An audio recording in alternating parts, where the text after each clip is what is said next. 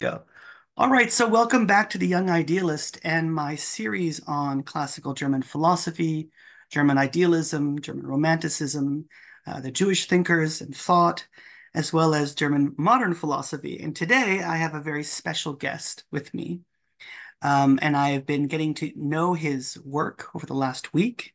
I have Dr. Zachary J. Braiterman, who's a professor and works in the field of modern Judaism.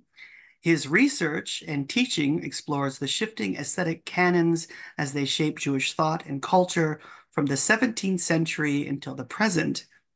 Research and Dr. Braiterman's research and teaching interests touch upon the impact of the Enlightenment, modernity, modernism, and postmodernism upon Jewish ideas about God, ritual, text interpretation, community, life with special emphasis on Jewish philosophy, theoretical aesthetics, and Jewish philosophy. So, Dr. Braiterman, thank you so much for joining us today. Thank you so much for having me. And Where today, should we start? you're yes, today we're going to be talking about um, the Jewish philosopher Martin Buber. Maybe we can start off with who is Buber and maybe why Buber. So we'll start off with who Buber was. Buber was really one of the great public intellectuals of the Germanophone world at the fin de siècle, at the turn of the last century, from the 19th century to the 20th century. He thought he wrote from as early as 1900 until his death in 1965. He was born in Vienna, spent 10 years, product of a broken home, spent 10 years out in the country with his grandfather, the great Midrash scholar Solomon Buber, in what was then Lemberg in the Austro-Hungarian Empire, and now Lvov in modern day Ukraine. He went to study philosophy and art history at the University of Vienna, an avid theater goer. He's referred to in Jewish philosophy as a philosopher, but if anything, he was everything the aesthete. He really was one of the great German literaten at the time. He was corresponding with everybody, with Georg Simmel, with the poets Rilke, the dramatist Hugo von Hofmannsthal, Stefan Zweig, Arnold Zweig, Hermann Hesse, Werner Sombart. He wrote to everybody, and everybody knew him. He became famous for writing about religion. He had a volume called Ecstatic Confessions. He wrote about Hasidism and translated Hasidic tales into a German neo-romantic Jugendstil frame. And he's very, very, very much of that world. As it turned at the turn of the century, and then as it broke and reconfigured in after World War One. Fantastic. That sounds like such a complex life. A lot of these thinkers live either really, really tragic lives, or their their lives completely always centered around intellectual figures, or they're, trying to figure out who they are. And who would you say are Buber's main philosophical and even theological influences on his thought? Well, he'll start off with Kant and Nietzsche. I think it was primarily Nietzsche. I think Buber, from the beginning to the end, should be understood within the tradition of German Lebensphilosophie. He's quite close to Georg Simmel, and to Wilhelm Dilthey. So he's very much in traveling in those particular circles. I think the fundamental point about Georg Simmel in particular is a critique of a substantivist notions of self and community and identity. So this is at the beginning of modern physics, and we begin to see that the idea of concrete substance doesn't really work, that the objectivity or the Gegenständlichkeit of objects and things and persons are really pulled into relations and those kinds of determinations, and you begin to loosen up a sense of reality and the real at this particular moment in the German modernist tradition and late 19th century, early 20th century culture. Excellent. That's what a great answer. Every time I read up on him, it says that he's an existentialist, and I wasn't sure. Um, is he a part of this tradition, or would you've already said he's very close to a form of humanism before we hit record. Maybe we can talk about um, his thought in along with humanism and how it maybe relates to Kant, because I think you were originally going to talk about Kant and Nietzsche as Sure. well too. So he's an existentialist if we think about that in the broadest sense of the term. If we want to trace it back to Nietzsche, if we want to trace it back to Kierkegaard, he's an existentialist in that way. He's not an existentialist in let's say Sartre was an existentialist, but he's concerned very much with the experience of the of concrete human existence, right? He's not interested in essences and essential structures. He's interested in the concrete life of the human person in relation to the world and to beings in the world. Uh, he starts off in an autobiographical fragment. He talks about as a young boy he's reading Kant. I think this is kind of unbelievable, but this is the story he tells. And what he learns from Kant is the horror that time and space aren't real. That they're simply constructs of the mind, and they don't really cohere to anything out there in the world. And and his response to this Kantian sort of catastrophe to thought is Nietzschean. It's this Promethean uh, projection of oneself out into the world over the abyss, like Zarathustra's tightrope walker. And that's the beginning of his philosophical thinking, what we would call his philosophical thinking, which is in a non-realist mode. And it's based on the formation of this kind of perfected human shape, and the perfection of a human shape and its movement in the world as a kind of unified figure. If you think about Art Nouveau painting, still painting, right? It's this sort of sensual figure caught in a kind of void, in a sort of a sort of an empty space, right, of the picture frame. And I think that's how Buber thought about things.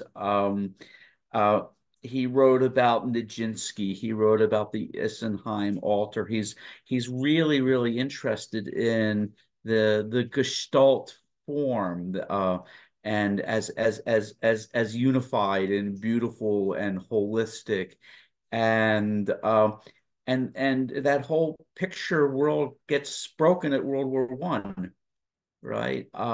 His good friend, his dear friend, the anarchist, political philosopher and activist Gustav Landauer rebuked him quite sharply and said that you can't aestheticize the human structure or the human being in this world of violence and mayhem. And Buber was really responsive to that. And it's that crisis, it's that kind of an aesthetic crisis, a moral crisis, a philosophical crisis that's basic to what Paul Mendes Flores referred to as the dialogical turn in Buber, which all of a sudden is no longer predicated on a sense of wholeness, but is based on an essential kind of twofoldness. The twofoldness of human being, the twofoldness of human identity, defined not in terms of substance, but in terms of relations.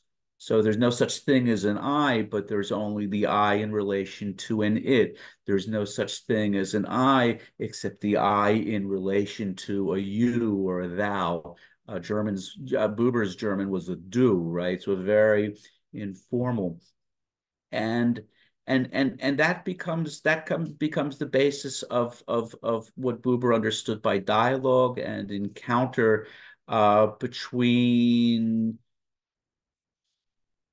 persons and everything, right? Between a person and a tree, or a kind of a mica, a fragment of stone, or animals, or other human beings, or works of art, or ultimately with the divine and with God. This becomes basic to his structure of thinking, concrete, sensual, and in that way, I think existentialist, but not in that kind of psychotic vein that you might identify with Sartre, right, where the relationship between the I and the you is completely at odds and in conflict. Well, that was a fantastic answer. And you brought up the whole idea of the moral and of God. And I guess my next question to you is, what was Buber's relation to his Jewishness and to Judaism? Um, Mhm. if we can go there. Yeah, yeah, for sure.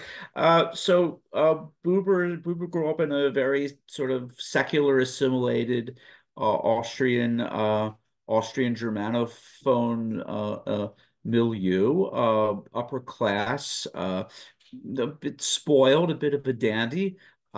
His mother, I think, leaves the father, and then he goes off to live in. I don't know if it was the country, if he was living in the town of Lvov, or whether he was out in the, he writes a lot about being out in the country. And his grandfather Solomon Buber was one of the great sort of modern scholars of Midrash. And it's under his influence that we see the young Buber. Buber's not growing up in a religious home, in an observant home. So he comes to this mediated through relations, the mediation of the relationship with the grandfather. It's never quite clear why or how or when he took the deep dive into Hasidism. I think some of this has to do with what was then called Volkspsychologie, a sort of folkish psychology. He's becomes interested in the sort of it's kind of draws from Herder, I think, goes back to that peoples have this sort of spirits, and he gauges into Judaism. It's sort of kind of like race thinking, that there's this essence in the Jewish psyche or soul that he finds very, very powerful.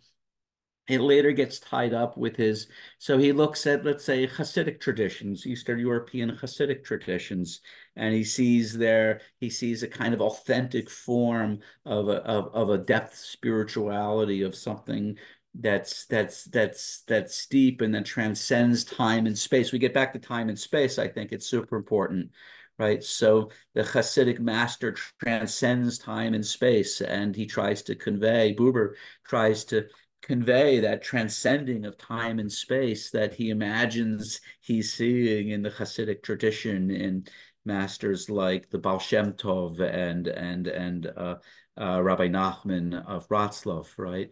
So there's like the feminist theorist Betty Friedan talked about the feminine mystique. So a lot of thinkers at this time, at the fin de siècle, um, part of the crisis of modernity is this attraction to, in this particular case, the Jewish mystique.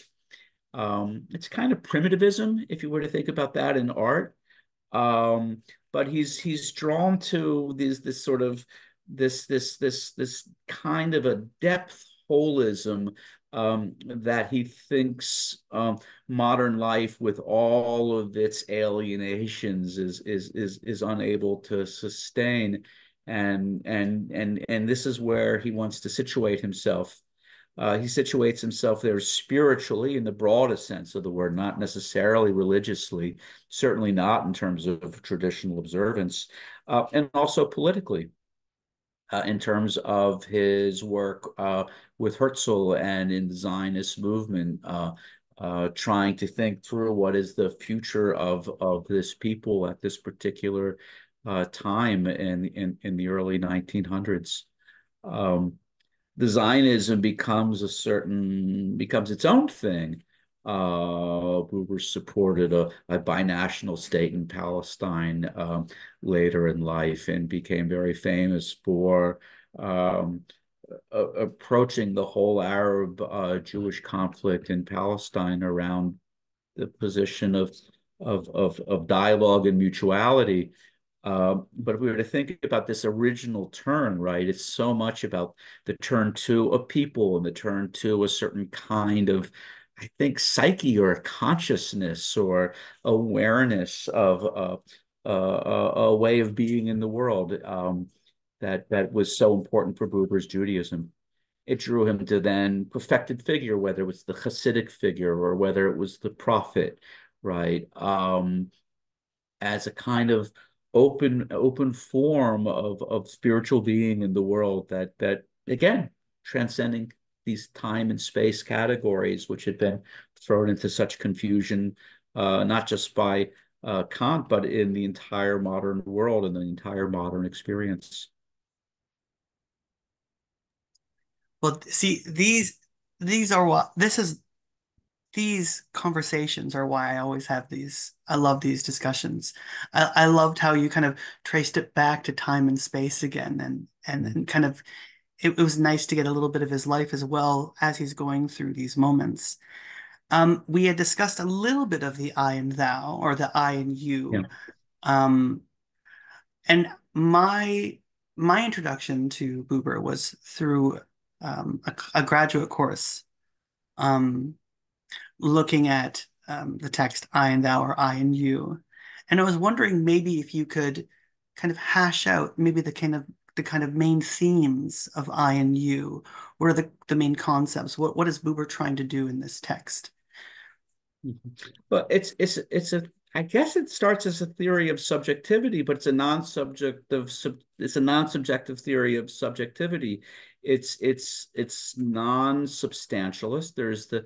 He starts with the notion of the self, and he starts very early, the opening passages of the text in part one. It's a three-part thing.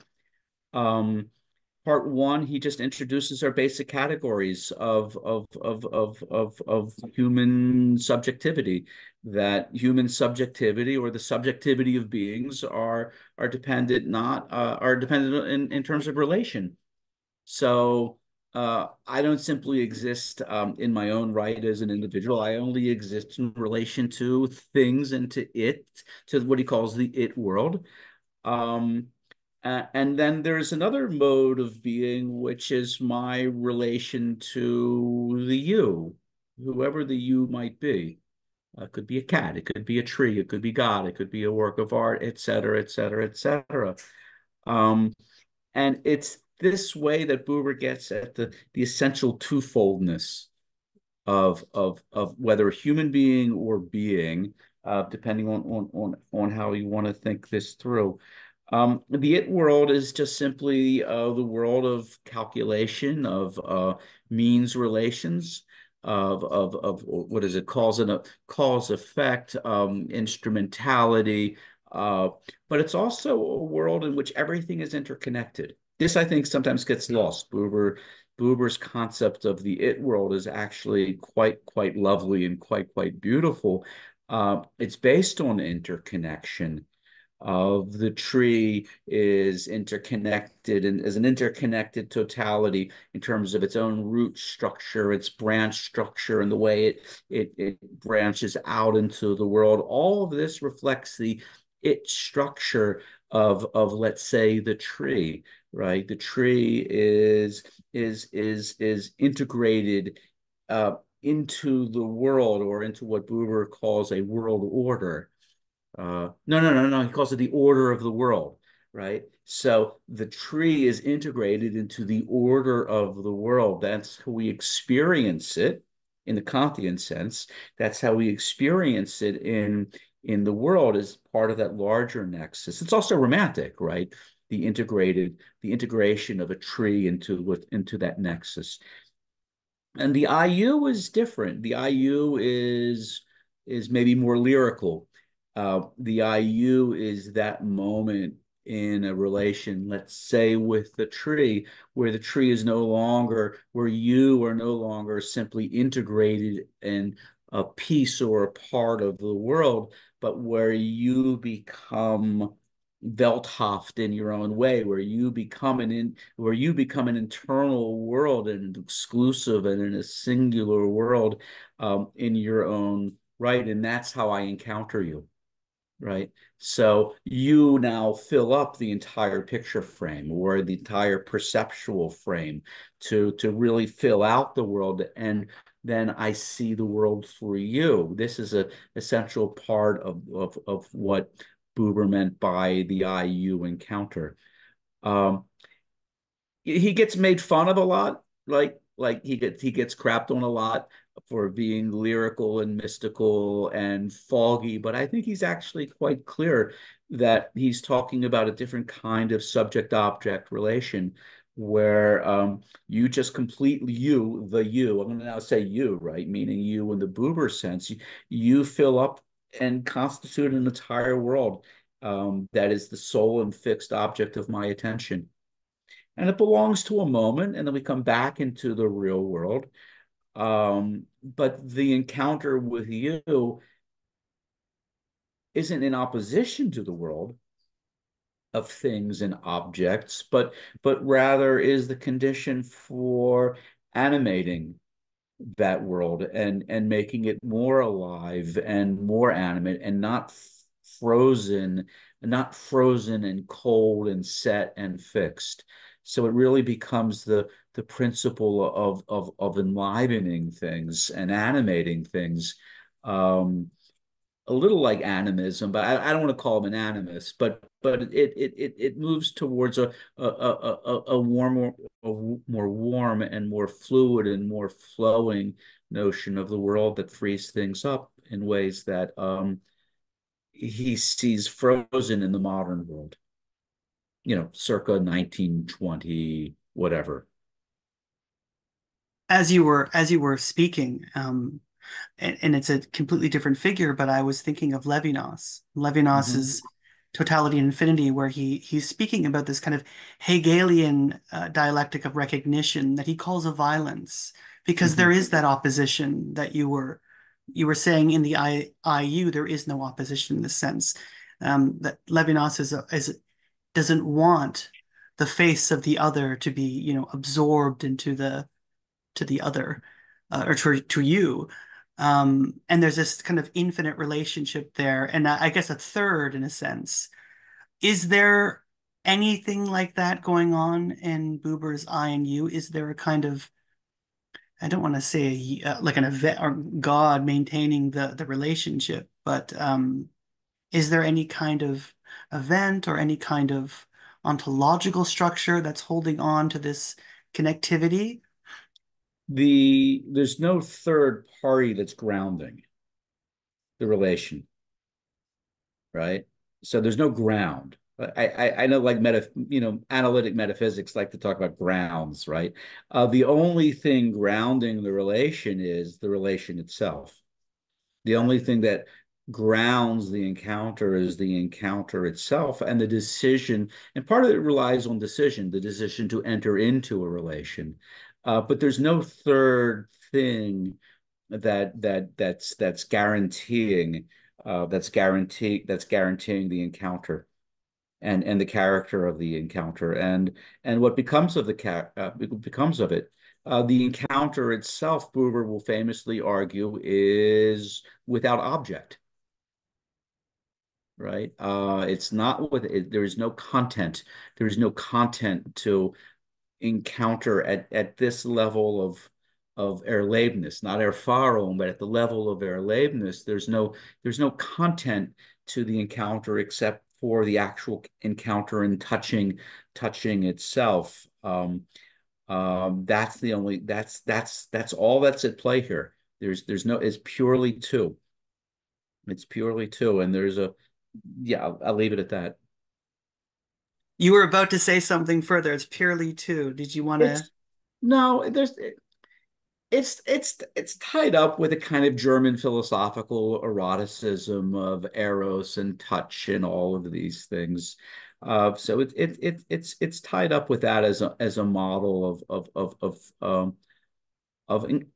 what of encounter in the encounter between in sort of the encounter in the world of beings with beings and other. I don't know. I'm beginning to lose my thread, so let me just stop right there. No, no, that's great. That's great. Another question, and I really don't want to bring in like Heidegger's structure here, but when you were talking about the I it, is this a kind of ontic relation as opposed to an I you would be ontological? So there's a different structure when it comes to objects, and there are different structures when it comes to like an ontological, like a being, It's or all are they it's all for Buber. It's all ontic, right? So okay? Buber's not interested in being. Buber is interested in the being of beings, maybe, but he's not interested in being. So that's Buber's fundamental difference between himself and Heidegger. I don't think Buber ever talks about being as such, but it's always beings. And there's being for Heidegger becomes a principle of gathering, right? Becomes the principle around which beings gather or are gathered and sucked in my not so generous interpretation of Heidegger, sucked into a clearing or into a hold, right? Um, you don't have that in Buber because it's that twofoldness. The beings are in relation to each other. They're not absorbed into some kind of foundational ontological center.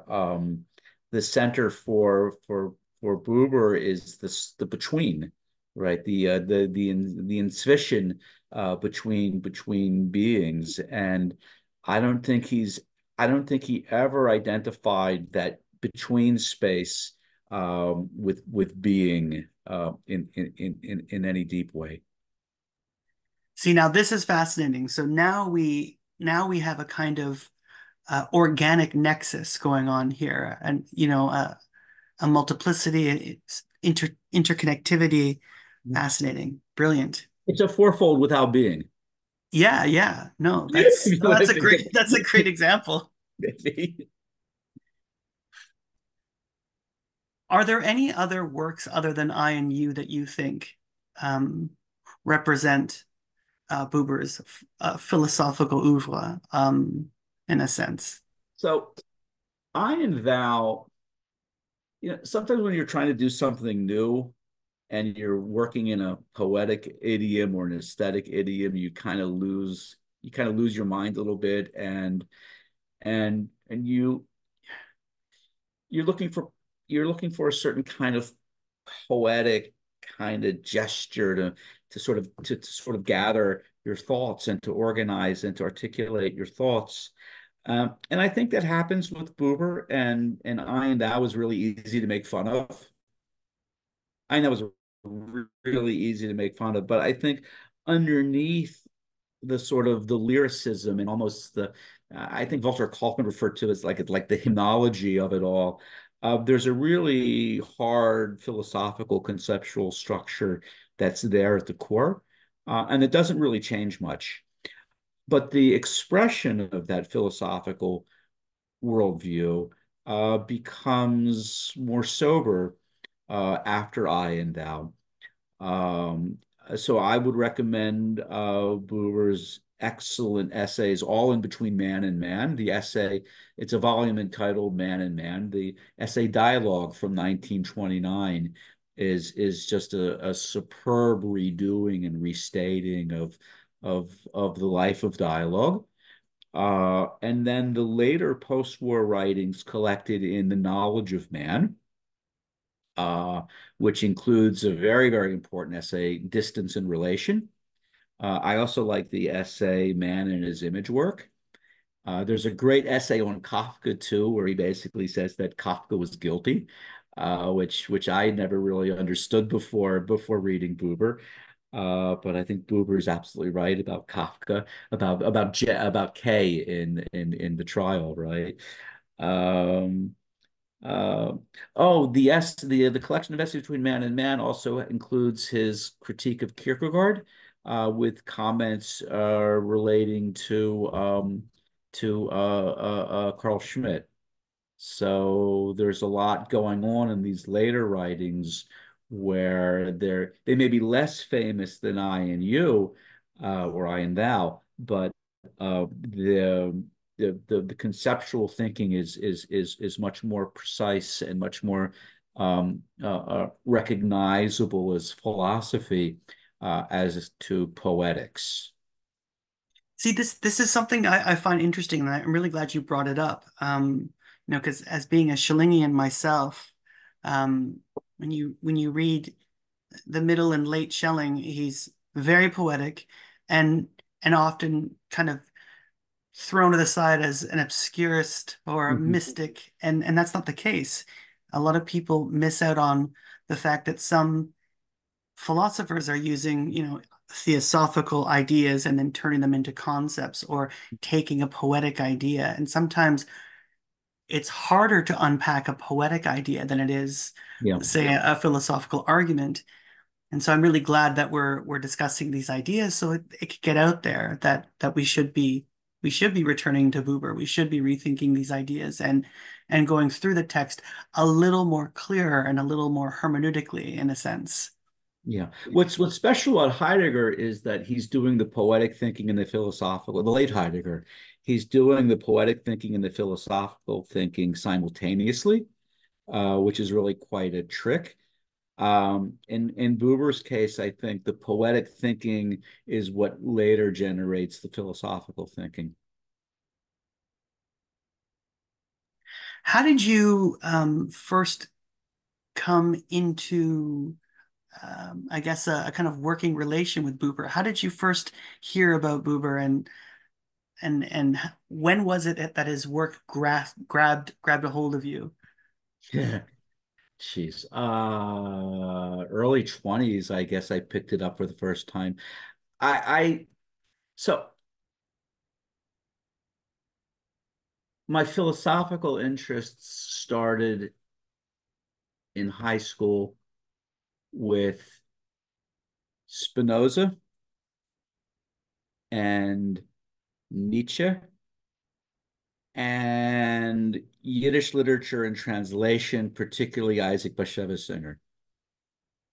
I was growing up in a kind of Jewish political world, a left-wing labor Zionist world, and so the Buber was really recognizable to me, right? Uh, sort of that kind of a political cultural milieu,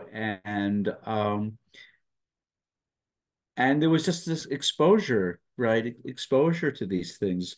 Why Spinoza? Why Nietzsche? Why Isaac Bashevis Singer is because I was an adolescent boy, and that stuff appeals to adolescent boys. But I was really drawn to philosophy. I was really drawn to philosophy first through Spinoza, and then I discovered Nietzsche, and that was its own story. And then There's this Martin Buber guy that we had bookstores and even Jewish bookstores at the time. And I saw the Star of Redemption and I said, oh, well, this looks interesting. And I got through about 5 pages and I didn't understand it.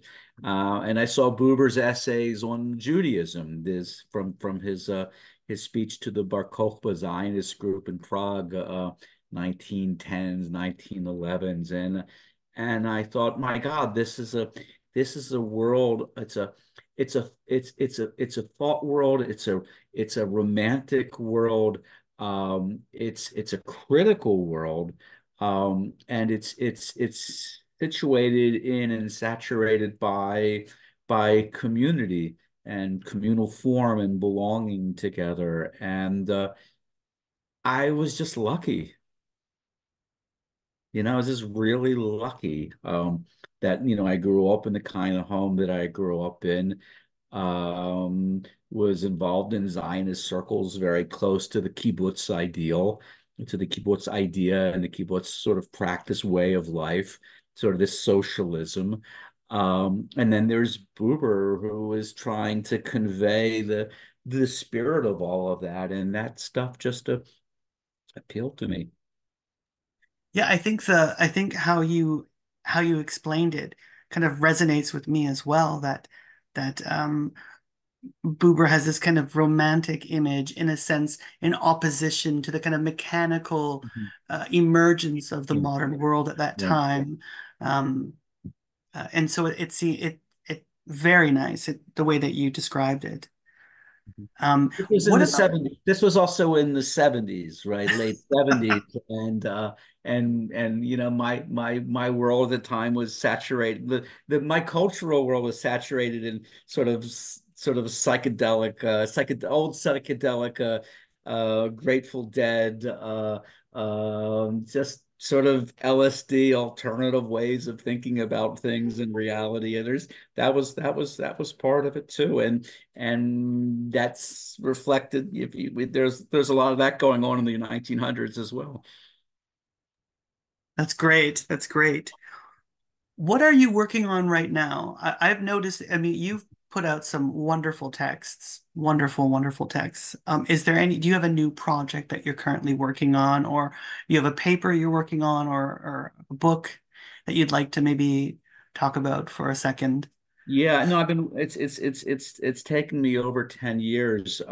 When I finished with Buber and modernism, I was really interested in postmodernism, but I couldn't find any postmodern thinkers who were at the same level as Buber and Rosenzweig, because there are no great postmodern sort of Jewish thinkers or Jewish texts. So I decided I wanted to really look into French theory, French post-structuralism, French theory. I got attracted to Deleuze. And there's a Deleuze-Buber relation, I think, somewhere in there that needs to be written in terms of a paper. But then also Talmud. I was looking for Talmud. I was looking at Talmud, and I wanted to do a sort of what would happen if we were to think through philosophical concepts through the lens of, let's call it, a philosophical Talmud based on the idea of virtual worlds and virtual reality.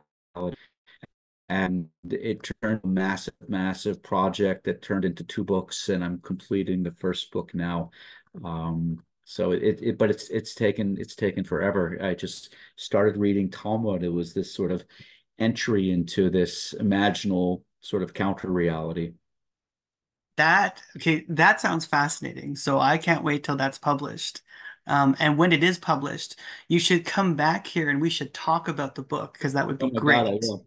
Oh my God, I will. Um, Absolutely. you brought up something, and we're almost at the hour mark that I don't want to make it too long. But Sure. you brought up Rosenzweig and Buber, and I know that there is because before I hit record, you had brought up a kind of relationship or a Mhm. tension between Sure. Rosenzweig and Buber. Do you think maybe our last question we can talk about maybe their relationship, if that's possible? Well, they were really close to each other. They worked together. They collaborated on this very strange experimental translation of the Bible. It was meant to carry and convey the sense of the sound of revelation. that the Bible was written in a certain style and a certain Hebrew that was meant to stimulate the revelation itself and the experience of revelation, not just in this part and that part, but in the entire structure of the biblical expression is a tangible sound of revelation. They were kind of kooky that way, right? The thing with the thing in contemporary Jewish philosophy and the study of modern Jewish philosophy is at a certain point, Rosenzweig stood out as more authentically Jewish because he was more interested in, I don't know, Jewish law. I think that was part of the criteria, and Buber was considered to be antinomian, and he wasn't antinomian, by the way. He was polynomian, but people miss that.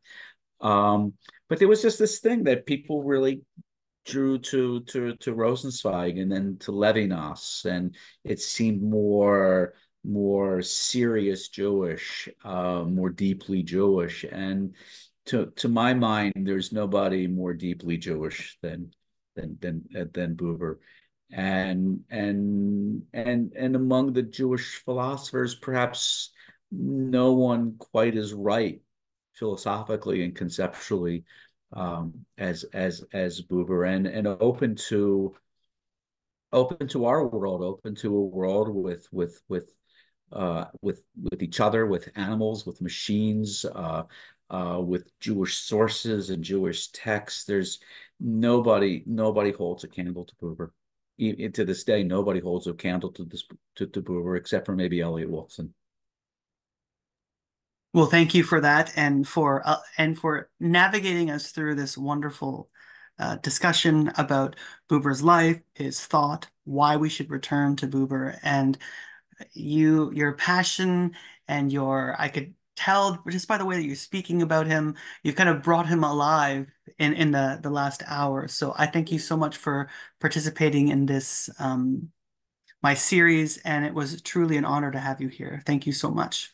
Truly an honor to be here. I've been an admirer of you and what you're doing for a good many years now, and really appreciate you. Thank you. Thank you.